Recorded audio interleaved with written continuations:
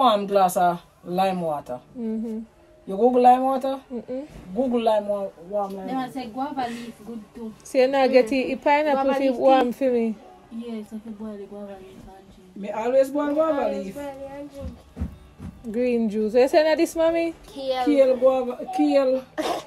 Me just build them something in Alexander. Kale, ginger and garlic me give you. Alright, so. Say well, no, kale, garlic and ginger. It's not bad. I just do It smells the bad. ginger and the garlic kind of burn, but I mean the kale maybe make it sweet. Kale make it sweet. Yeah. You want to taste it? You're weird. You want to taste it? No. Mommy! No, Mommy, experience Mommy. weird right now. You're pregnant again. What kind of pregnant again? Not taste bad. Ginger burn, the garlic, green juice. Welcome guys. Thank you for tuning into Lexi's journey with cancer. I must say before I even go into the video, thanks a million, thanks so much. Thank you for the support. The support has been so awesome. And you know we have to give thanks to every day. Gratitude is a must. So guys, I want to tell you thank you. So today basically I am going to tell you guys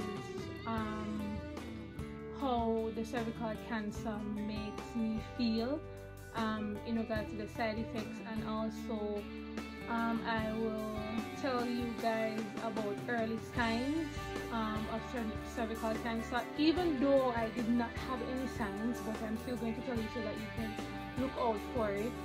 And also I'm going to have about 3 clips or so with a green juice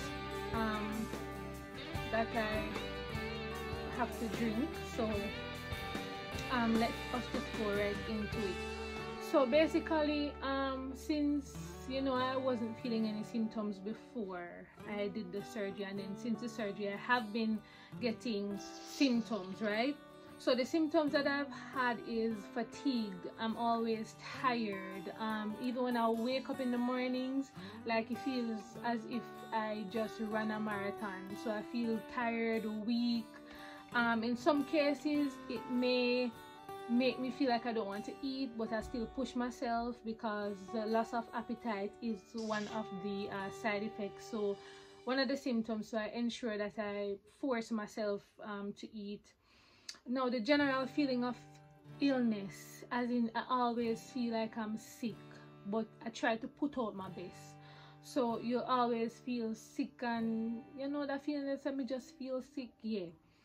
A little abdominal swelling, nausea, vomiting. I have not vomited, so that's a good sign. The last time I felt like I wanted to vomit was the last time I went to I was rushed to the hospital, but nothing came up. And constipation, I don't have that. So the most I have is like pelvic pain, abdominal pain. Pain feel as if you're on your period and you're having a severe pain. The nausea, the fatigue, that's the symptoms that I have. No. So signs that you should look for, early signs. And to tell you the truth, I did not have any of these signs or symptoms. So leg swelling, you realize that your leg is swelling. Painful urination. I have to write them down because I didn't experience it, so me just can't tell it off of my head.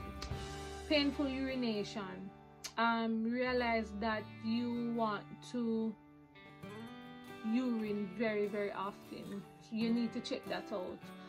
Pain in the lower back or pelvic region, guys, that's a sign.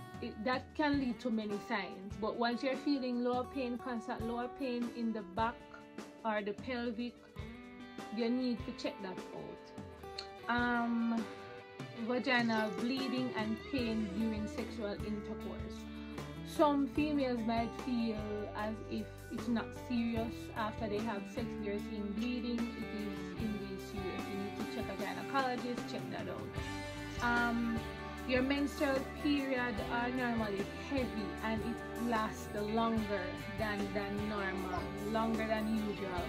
So you need to, you know, check that out as well. Vaginal discharge that is thick, odorous, tinged with blood. Once you see that, now hesitate, you need to go check that out. And last but not least, vaginal bleeding that occurs between your menstrual period and after menopause. Now when I say after your menstrual period, say for instance you're just off your period and within like a week you start see bleeding or spotting, you need to check that out because that is not healthy. So those are a few early signs that are there, and I just mentioned to you, you know, the signs that I have, the symptoms that I am experiencing now. So as I mentioned before, I am on pain meds, I am on vitamin C because my immune system is weak, and I'm on iron tablet.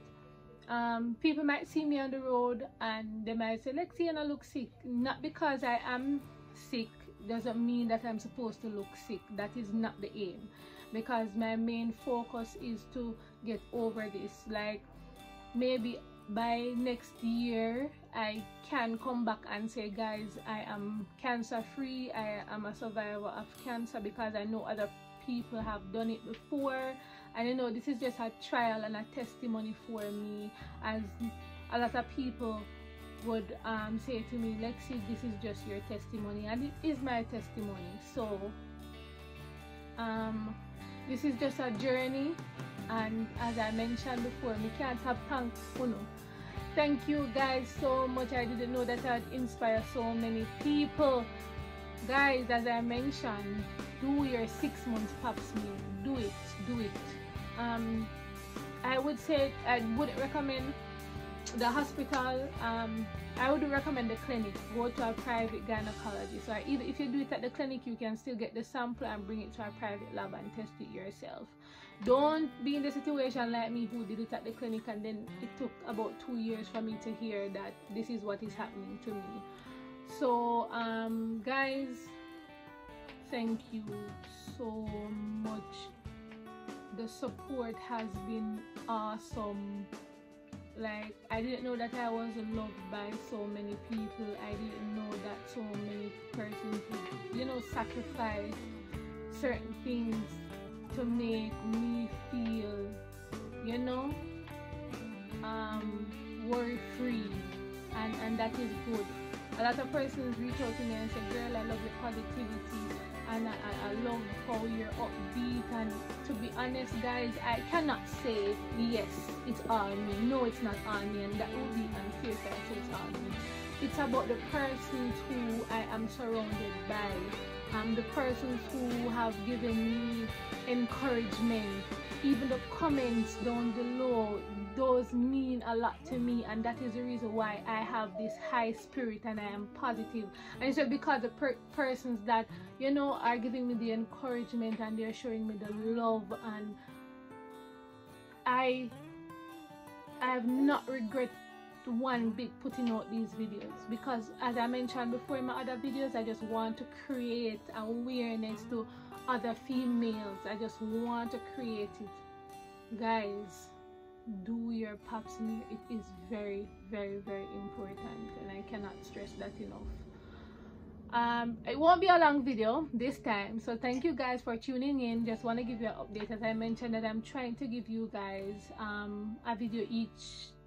I'm trying to upload a video each and every day if time permits me to. Yesterday I tried to upload a video and it didn't upload until about 2 o'clock this morning. But you know, the devil is a liar. The devil is a liar, and I know that my God is author of truth, light, life, and prosperity and positivity, so I'm not worried. So guys, thank you so much for tuning in to Lexi's journey with cancer. I'll see you guys soon. I love you so much. Please remember to like, share, subscribe, and comment. Guys, please subscribe. I want to reach that. It is far-fetched for now, but I want to reach it. I am getting the views, so that is awesome. But guys, please remember when you're watching the videos, just click the little subscribe button over there, so the little red writing over there, so and you can also click the notification, so as soon as I upload a video, you guys will get it. But thank you so much for your love and support. I am signing out. Lexi, Journey with Cancer. Love you guys.